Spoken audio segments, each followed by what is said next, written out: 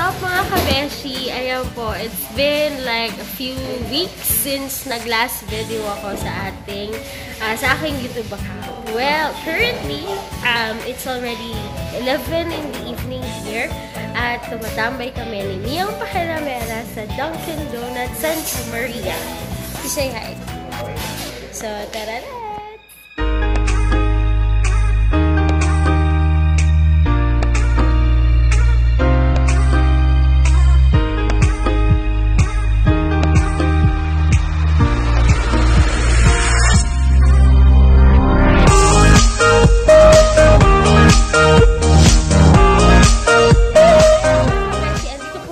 Sa Dunkin Donuts sa may Santa Maria at currently tumatambay kami dito dahil it's 24 hours at syempre alam niyo naman yung trabaho ko pang gabi, so madamang gising kami sa ganitong oras. So, ayan po, isa po sa facilities nila dito yung kanilang bar.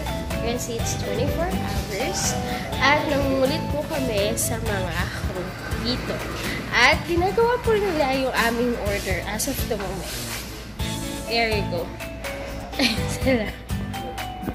Ayan po, isa po sa facilities nila dito yung kanilang bar. You can see it's 24 hours. At nangungulit po kami sa mga crew dito. At ginagawa po nila yung aming order as of the moment. There you go. Kabeshi, ayun po si Kuya, nahihiya siya sa vlog ko. Oy, magaya ka naman, Kuya. Ay, si ate, oh. Hi! Yan po yung mga mabait na crew dito sa Dunkin Donuts. So, guys, kung gusto nyo po, pwede kayo pumunta dito 24 hours. Sila yung mga mag-a-assist sa inyo. So guys, ito po yung order ko. Okinawa na milk tea and a tuna sandwich. And sabi ko nga po, itong Dunkin Donuts na is 24 hours. Tapos, kalilipat lang po namin ni Miyang Pakiramera dito sa Bulacan. So, currently, hindi ko pa bumablog yung bahay namin kasi medyo magulo pa. Tapos, nagsiset kami ng bagong business. So, hopefully, maging successful yung business, but so far the business is really good kasi we already started it. Meron kaming franchise na ice cream and we're also looking forward to sell more things and foods and whatever sa place namin. So, hintayin niyo yung vlog ko dun sa aming bahay.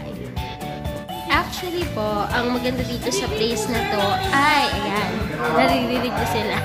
Nagigreeting sila dito. Tapos, all of their donuts are freshly made. Kasi, yung katapat po ng store ay yung mismong factory ng Dunkin Donuts. So, lahat po ng kakainin nyo dito, i-present nila here sa kanilang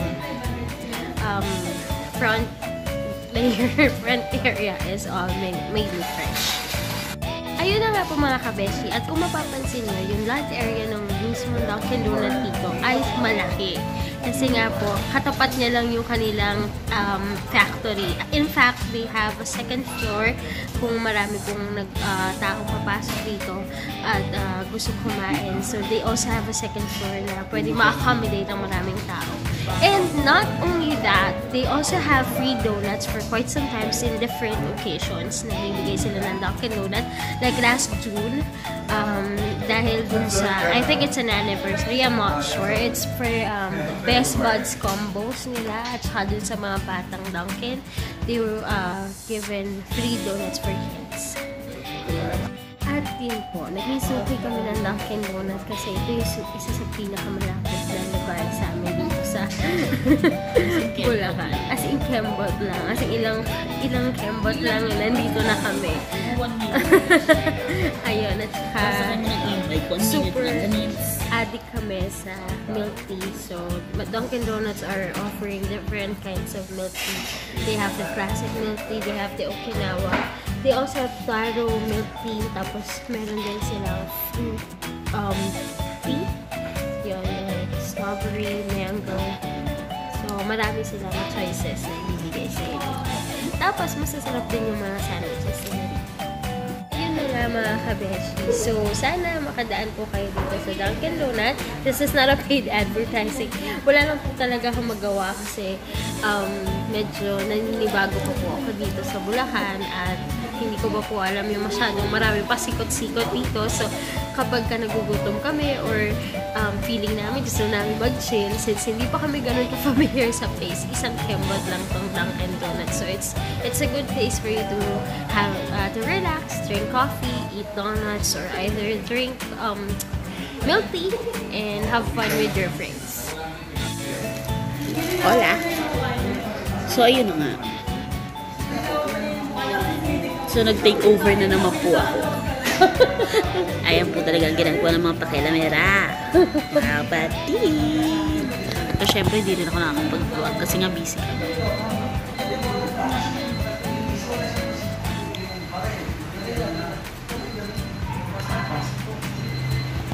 In fairness, ang saya dito kasi hindi crowded. Tapos kalma lang, muulan po ngayong araw na to. Tapos ano sinabi ng pimples mo? Tapos ano sinabi ng pimples ko, kamusta ka naman dyan? Ayan. Nakabila pa siya dito. Tapos meron pa siya dito. Magkapatid po sila. Kakahiya. So ayun na nga mga kabeshi. Beshi? Beshi! Kakabeshi. Busy. Ang mga beshi. So, ayun.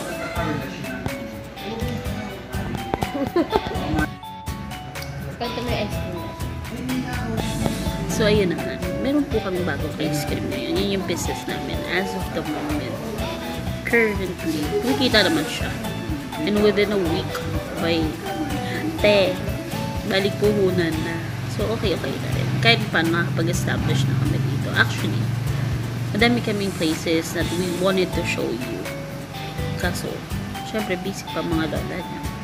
Lafang-lafang dito, lafang-lafang doon, giniins. Pero hindi pa kami nakakapag-mukbang. So, madami tayong mag-mukbang dito. Kasi na-tour ko na siya sa Bulacan. Ayan. Kasi wala, nothing to see. Puro baka, damuhan, ganun. So, nasa province po kami mga kapatid. Minsan nag-uusap kami, nasa po ba tayo? Nasa province po kami.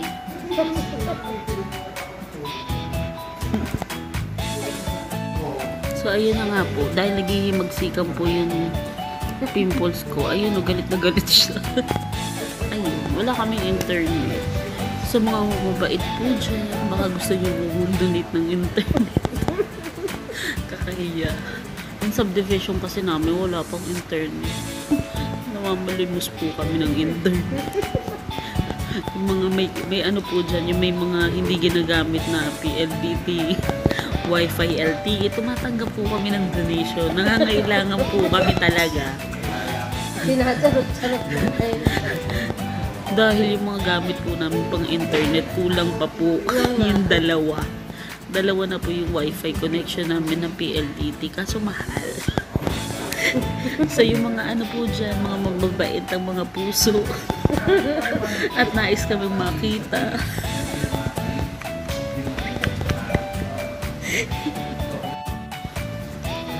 So ayun na nga po, nananawagan po kami sa may mga mabubuting puso na nais kaming makita. Kami po'y hindi nakakapag-internet kasi po sapat-sapat lang yung internet namin para sa trabaho. Tapos dalawa na po yung PLDT Wi-Fi namin na prepaid. Hindi pa rin po niya kinakaya yung pangangailangan namin. 100 gig. Baka po meron sa inyong mga mabubuting puso, yung mga willing tumulong sa mga kapuspalad sa internet. Pakibatuhan po kami ng linya ng PLDT. Airdrop muna. Paki-airdrop po yung PLDT line. Parang awa nyo na.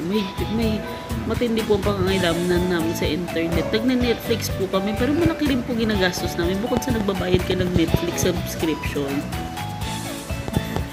So, syempre, walang internet, wala rin pong cable. Wala din po kaming TV Plus. Kami po yung mga sawing palad na tao. So, yung mga kaibigan po namin dyan, kami po yung nananawagan. Kami po yung nangangailangan. Yung mga kable po ng internet nyo, pakibato po papunta sa bahay namin. Makikijumper po kami.